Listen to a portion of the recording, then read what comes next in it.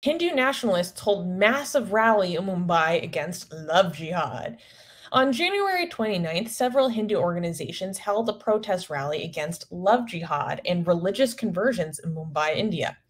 Many leaders from the Bharatiya Janata Party, or BJP for short, attended the rally.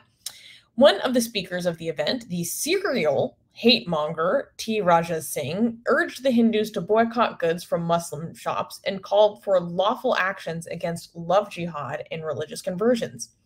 He said, quote, "Our sisters and daughters are falling prey to the systematic designs of the other community."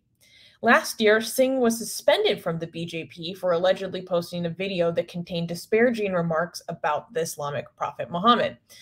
He added, quote, "A specific community grabs land by building places of worship in any vacant plot of land. The citizens of Mumbai are opposed to this." He was referencing the conspiracy of land jihad, wherein Muslims illegally buy homes in areas where Hindus are predominant to take over that locality within a few years.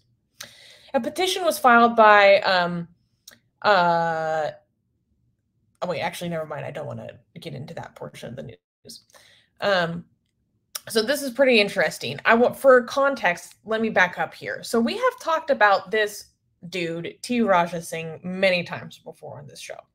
So T. Raja Singh put out a video last year blaspheming against the Prophet Muhammad, and this was very shortly after, oh my God, Nupur Sharma, very shortly after the BJP spokeswoman Nupur Sharma made some statements that made the Muslim world freaking lose its mind and basically caused a diplomatic crisis for India. And then ever since that happened, the BJP was scared. It scared the piss out of them. And then the BJP started cracking down on people that talk badly about Islam, even though they are so against Muslims. So it's like, that's how much even they are scared. And so this guy put out a video saying some wild stuff about Muhammad. I mean, it was genuinely pretty explicit. And the BJP even they're so scared that they kicked him out too.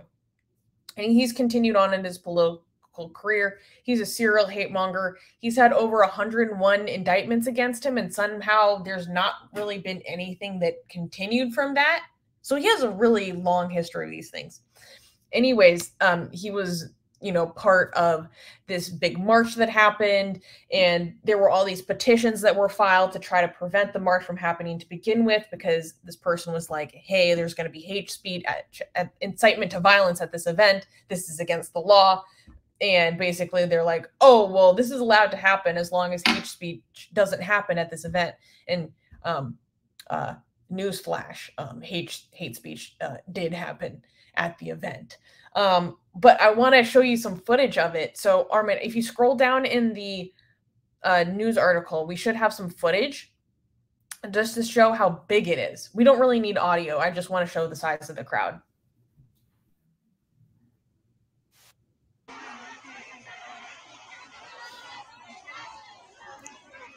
You gave me a Twitter video that shows this even more. Yeah, no, please show that one too, because that blew my mind. Yeah, okay, hold on. It's in the show notes. Yeah, I know. I saw it here. This one. Wow. This is crazy. Can you full screen this too? Yeah, look at this.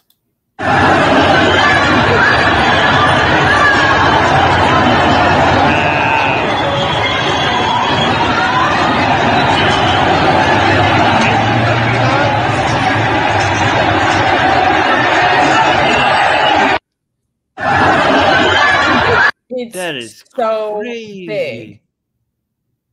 That's probably at least 200,000 people, if not more, like maybe 230,000. That is insane. For love jihad? Yes. What is happening? Oh my God. Seeing that video was what made me want to cover this story, actually. Because that really drove home for me. I mean, I already knew like how big and how popular this was, right? But it's another thing to see people that are so compelled over it that they take to the street to show it, right? which means that there's probably like 10 times as many other people who feel strongly about it but couldn't show up in person. I want to ask ChatGPT what is love jihad. You think Also, it would? do you know that you always say chat GBT instead of chat Oh yeah, GPT? yes, GPT. Okay, I don't know why I say that. Yeah, let me see. Let's see if it will accept that this is a conspiracy theory or not. It says love jihad is a term used by some Hindu nationalist groups in India to describe a perceived, phenomena of Muslims men targeting non-Muslim women for conversion to Islam through romantic relationships. The term has been used to spread fear and mistrust between communities, and there have been instances of violence against interfaith couples. However, the concept of love jihad has been widely discredited. Okay, good. Okay, widely discredited by scholars and human rights organizations who view it as a baseless and divisive conspiracy theory. There is no credible evidence to support the existence of a coordinated campaign to convert non-Muslim women to Islam through relationships, and the term is often used to justify discrimination, hate crimes, and violence against Muslims. It is important to note that individuals have the right to freedom of religion and the right to choose their own partners, and that any efforts to force or coerce someone to change their religion are contrary to the principles of equality, justice, and human rights. Okay, so pretty good take by ChatGPT. PT, not BT. Why do I always say BT? But that's pretty good. Yeah, I like this one. So more accurate takes on Hindu-related stuff than Islam-related stuff so far. Wasn't that just typical? Yeah. Let me put my conspiracy hat on.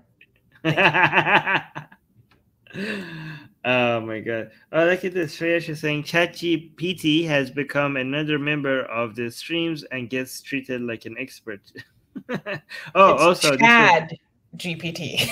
ChatGPT. That's what you should call it now. ChatGPT. Okay. AI Jihad. Okay. Get my best-selling book, Why There Is No God, for free. Click on the link for it in the description.